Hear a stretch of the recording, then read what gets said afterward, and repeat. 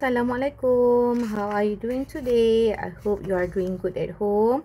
So it's me again, Teacher Hani, your mathematics teacher. So today we are going to learn the seventh subtopic. Okay, seventh topic for year 4. Okay, second last topic. It's about coordinate. Okay, so you only have two topic that you need to learn in year 4. Okay, the second last is coordinate and the last one is statistic. So let's look what is coordinate. Okay, actually coordinate is very interesting. I love this topic very much. Okay, so recognize and determine the coordinates. Okay, look here. This is a map of Cartesian plane. Shows the place of interest in a few districts. Okay, this is a Cartesian plane. Okay, so look here. It has a number below here. This is horizontal axis. Okay, this is horizontal axis. Okay, start from 0 1 2 3 4 5 6. Okay, actually this number can be anything.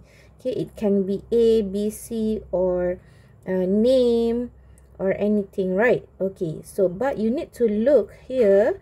Okay, for this line, it is x axis.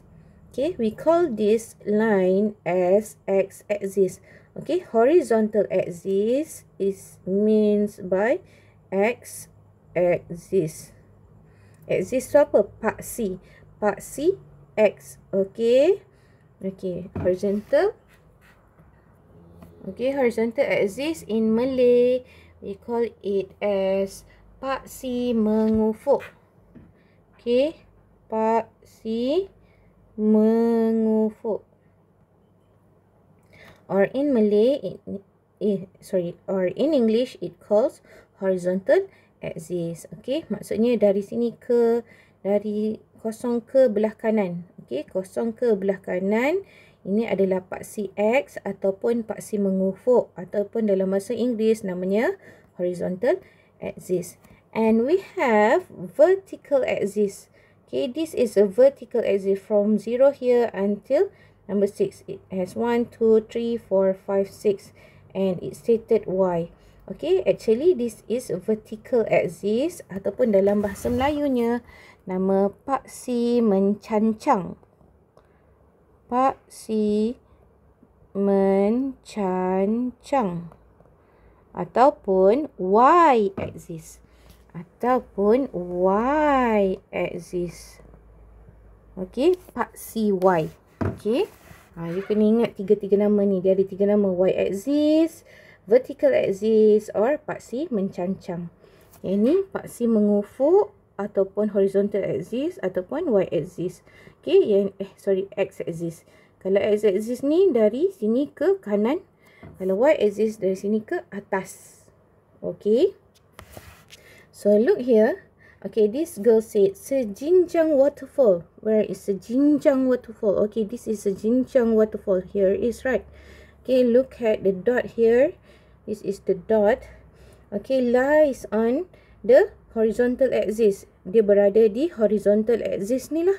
Di atas garis paksi mengufuk. Or X-axis.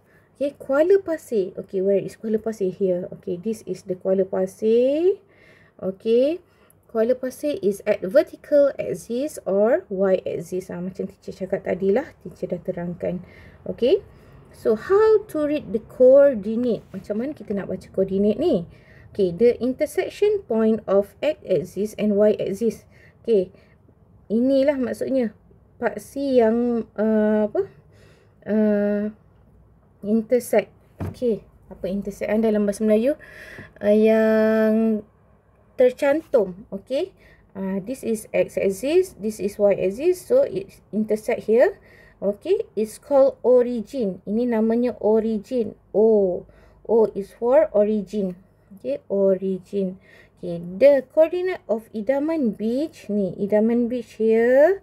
Okay, which is at the origin is written as 0, 0. Okay, cara tulis coordinate mesti ada kurungan. Okay, and then kita start. Kalau dekat origin, automatically we know that it is 0, apostrophe 0, tutup kurungan.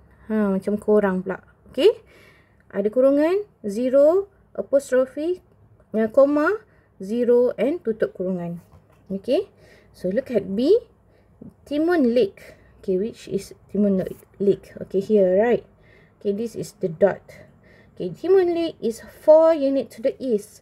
Maksudnya Timon Lake, okay, kita tahu ini adalah map kan. Okay, pernah nampak perkataan and means north. Ni dah tulis dah, north. Okay, macam mana nak hafal NEWS, news.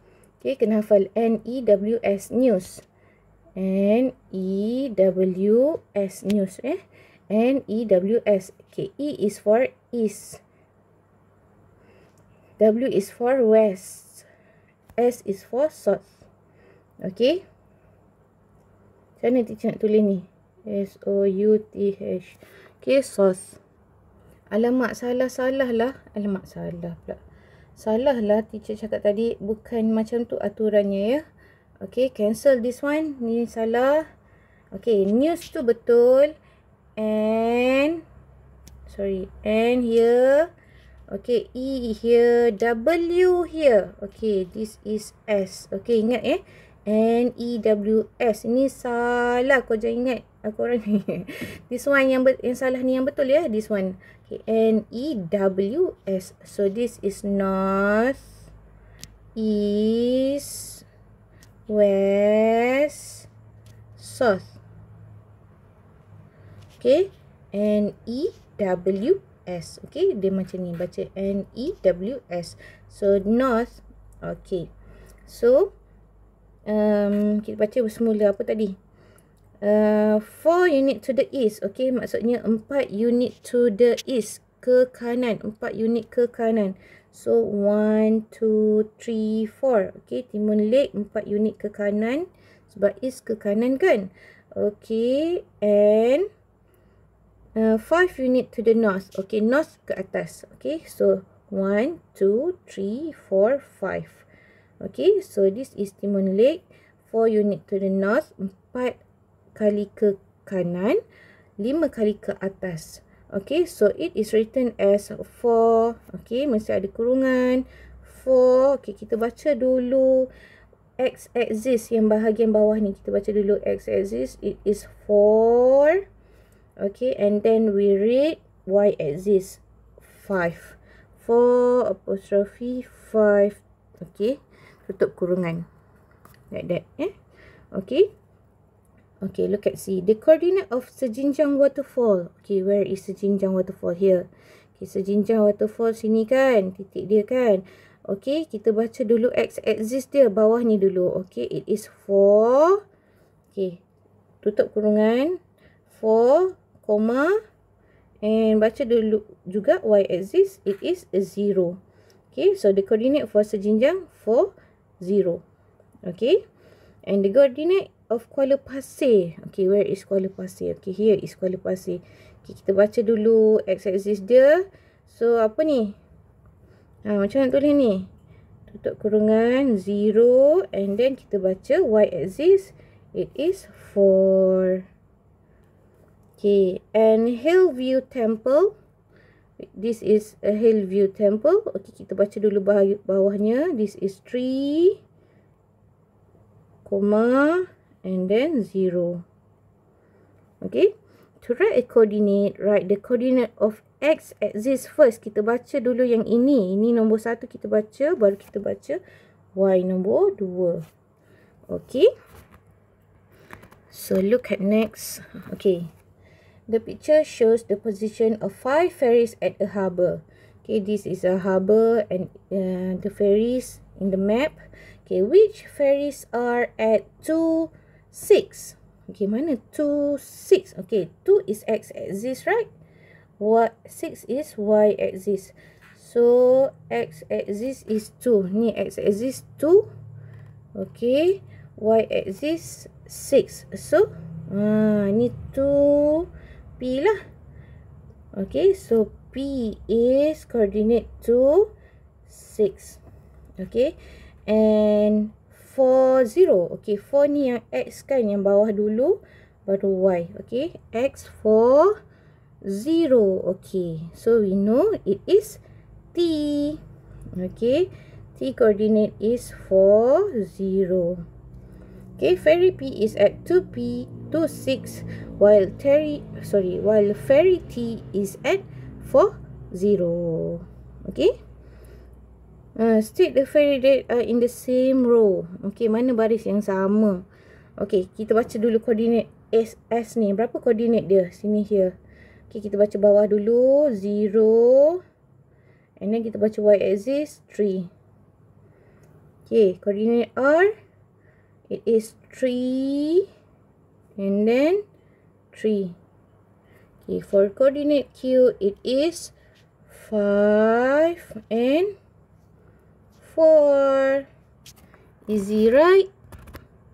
Easy. Kita baca je. Kita baca bawah, kita baca tepi. Kita baca bawah, kita baca tepi. Kita baca bawah, kita baca tepi.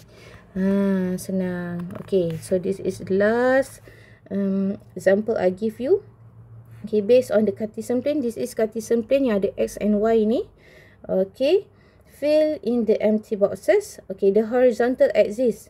Mana horizontal axis? Ingat lagi tak? Is x axis. Okay, the vertical axis is apa ni? Y axis. Okay, so O is the origin. The coordinate for O is 0, 0. Set the coordinate of the clock and the lamp. Which is clock? This is clock, right? Okay, kita baca bawah dulu. 0. Kat mana nak state ni? The coordinate for the clock lah kita tulis kat bawah ni. Clock is 0, 2. Lamp 4, 2. Okay, is at 2, 0. 2, 0. Okay, what is this? Gambar apa ni? Picture kot. Picture. Okay, apa yang at 3, 3? 3, 3. Oh, it's a flower. Okay, so done. Okay, so that's all for today. I hope you understand. But if you don't understand, you can repeat this video again.